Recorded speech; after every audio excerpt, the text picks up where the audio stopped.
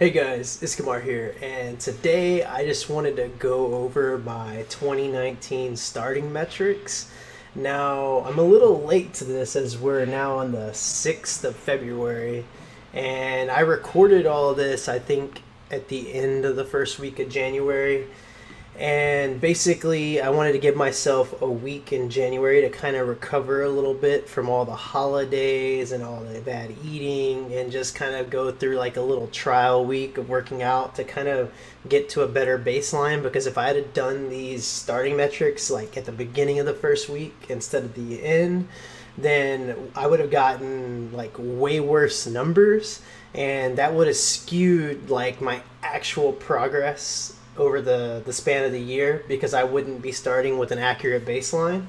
And I wouldn't say I actually got to a really accurate baseline, but I did get to a better point.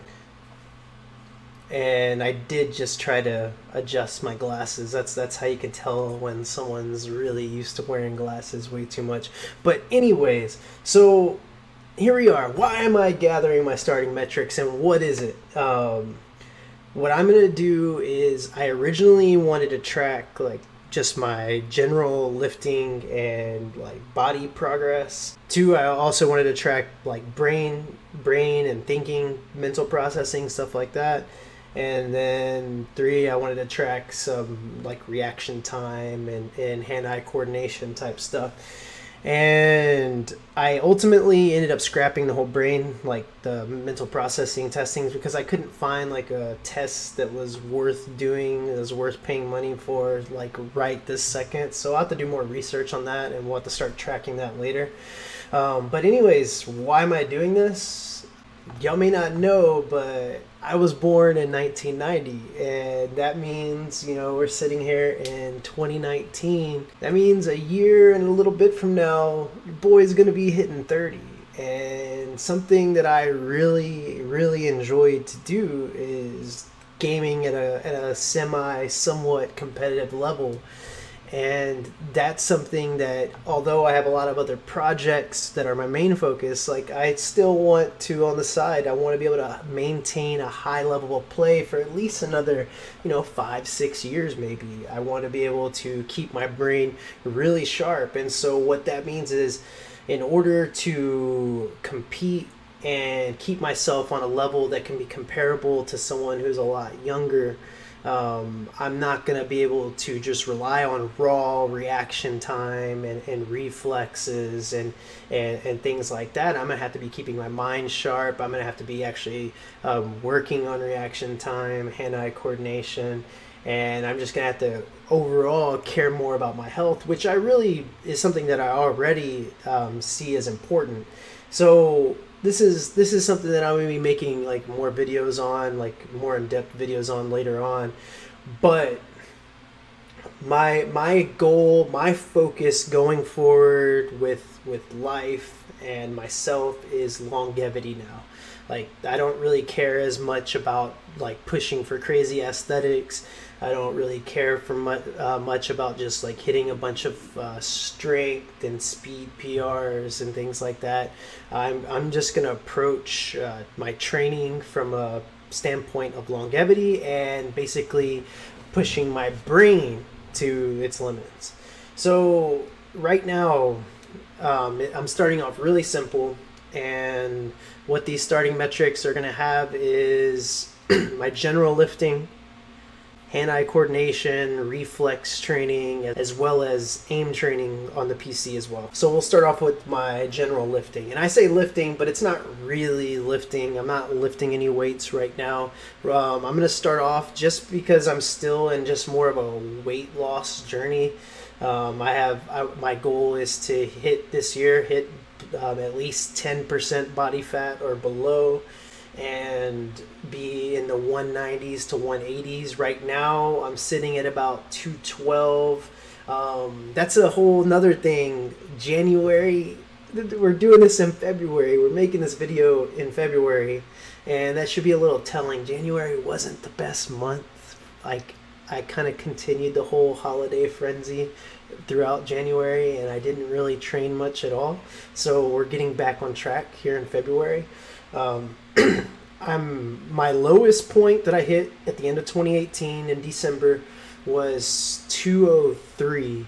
And after my little trial, like correction week at the beginning of January, I weighed myself in. I was 207. Right now, like I said, I'm around 212. I haven't really been on point. I've had some weeks to where I just really just went crazy and did really bad. But we're refocused and we're going forward, and we're going to focus on consistency throughout the rest of the year. But anyways, so let's get to it. Let's look at general lifting.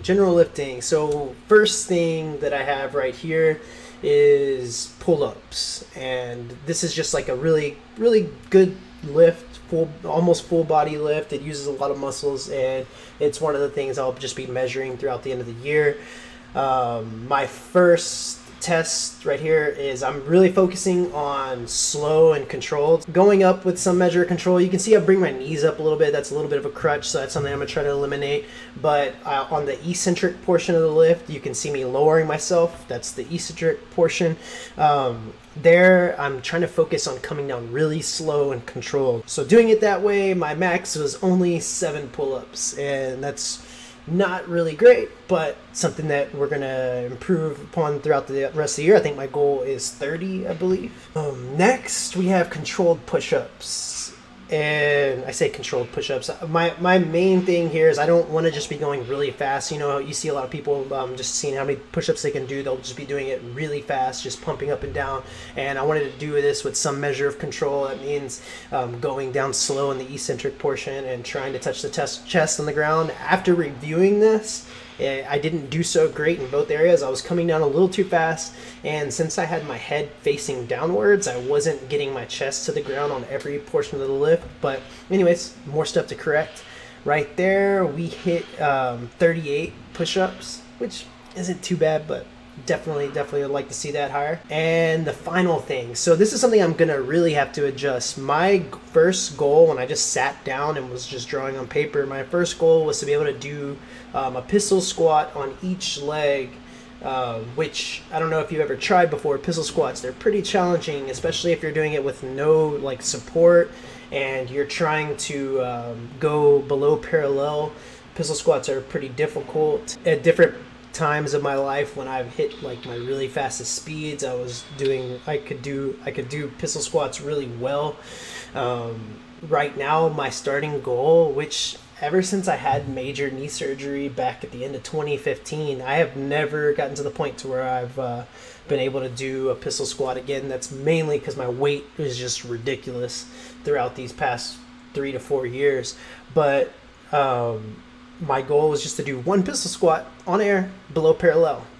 However, I sat this bench down to a really low angle, and I was able to do some pistol squats a lot easier than I thought with trying to use the bench for as minimal support as possible. So looks like I'm gonna have to up my goal. I think I bumped it up to like 3 on air for each leg, but we'll see how that goes. We'll just keep measuring it. Moving on, now we have the outside portion of like the hand-eye coordination and aiming, and this is where I do things a little unconventional. This is a really fun cardio drill for me. It's a fun way to get cardio in, but it's also a great way to work on mental processing, reaction time, and like keeping composure under duress. So within this workout, I'm just throwing a tennis ball against a wall, and this wall isn't flat. It's made out of stones, so it's made out of different shaped stones, so it's really chaotic. The ball will go all over the place, so that creates an environment of unpredictability, makes it really good for aim training and reaction time training and hand-eye coordination. Anyways, I also wanted to throw in a different element to it with my training, is to have like different visual cues and verbal commands throughout the portion of the workout to like add a different layer and like a different thinking layer, so that I can respond to visual cues, respond to audio cues. But we're not measuring that right now. And so basically what we're doing right here is I'm just getting at a moderate range from the wall, and I'm just doing rapid fire. I'm just trying to throw the ball pretty fast and catch it and just keep going like nonstop. And my average score for this was 41 caught and 12 missed. So that's 77% of the balls caught. And I was just measuring this over a span of 2 minutes. I just did 2-minute sets, and I just took the average of all my sets. And then the next portion of this is a slower version. And what I'm doing is I'm standing at about the same range. I'm closing my eyes and I throw the ball. And the rule set is basically I can open my eyes once I hear the ball hit the wall. Obviously, sometimes I'll open my eyes a little bit earlier, but this is more to track like raw reaction time and precision, whereas the other one's like rapid, so it's consistent reaction time. It's your reaction time over time and trying to keep up with like a persistent pace, whereas this is more just like raw one-off reaction time. And in case y'all didn't believe, I mean, come on, guys, we just got to go off trust here. You just got to go off trust. You got to trust that my eyes are closed. No, but in case y'all didn't believe that my eyes are closed, I also filmed the frontal angle so that I could show that I was doing this drill and keeping my eyes closed until at least like what I thought I heard the ball. And just to have some integrity behind this drill and testing. But anyways, for this we caught 13, missed. This is the average. We on average caught 13, missed 11.5, and so that's 53%. Now to round it out, I did 3 different things with Aim Booster. Aim Booster is what I'm working with right now. For the type of games that I like to play, for like MOBAs or like really like I guess MMOs like Lost Ark, my ideal game has a good amount of mechanical ability mixed in and mechanical skill sets. That's at least what I would like to play, is like a good mix of cerebral and mechanical. Too bad there's not really a lot of games like that right now. For that type of skill set, there really isn't a good training tool. Yeah, Aim Booster is great for like raw aiming, for precision, for things like that, but I would like to see a training tool that incorporated that could be used towards people that are really trying to get competitive into like MOBA gaming or high level like high mechanical games like hero shooters and stuff like that. So maybe that's something that I'll work on in the future. But anyways, so I just did 3 drills. I had the precision drill, which is like is this one to where the target just spawns really fast at a random spot, and you got to try to click it as fast as possible. Here, my prioritization is reaction time over accuracy. So I just want to try to move to the target as fast as I possibly can, and that's the main focus, and then accuracy is the second thing I'm tracking.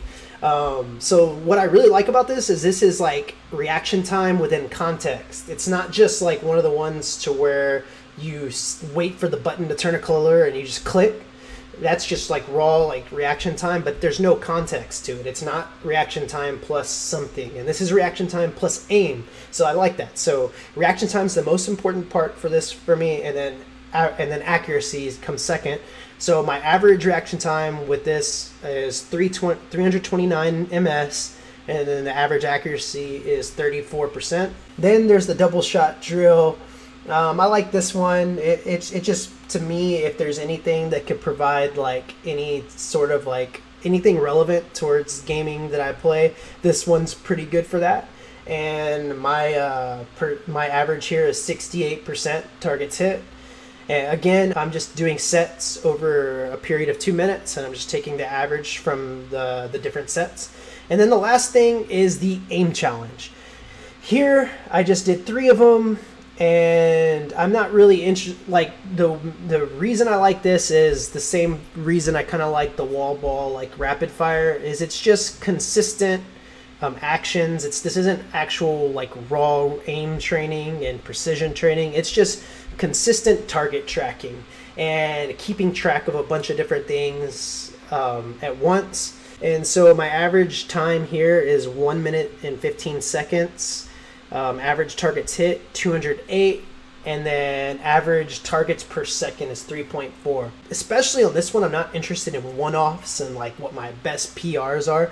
I'm more interested in getting a consistent like high score and like consistently being able to churn out high scores here. If we were just going off a PR, my current personal record is 1 minute 57 seconds, 89% accuracy with 359 targets hit and 3.8 per second. And so I definitely want to be training this a little bit over the course of the year, maybe like 2 or 3 days a week, doing some aim booster drills, as well as everything else. And my goal is to see these numbers climb by the end of the year. I have my goals written down. I don't have that on hand. But yeah, so that's it. That's it for the starting metrics. The main thing here is approaching 30.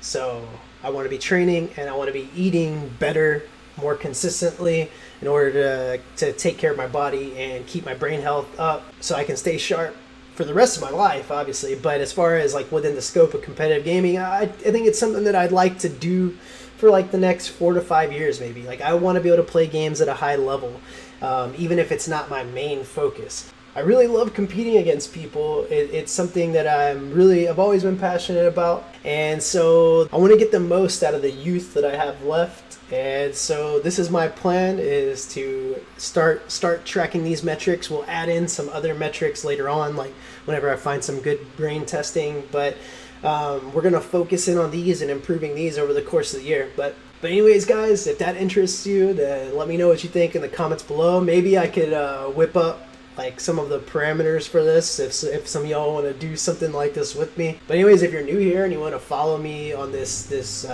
health journey, then go ahead and subscribe to the channel. I'm gonna be pumping out more health-based content. And for those of y'all that already follow the channel, don't like get scared that I'm just going to be like focusing in on raw health. Most of the health videos I make will be put within like the perspective of gaming, how it actually is relevant to gaming.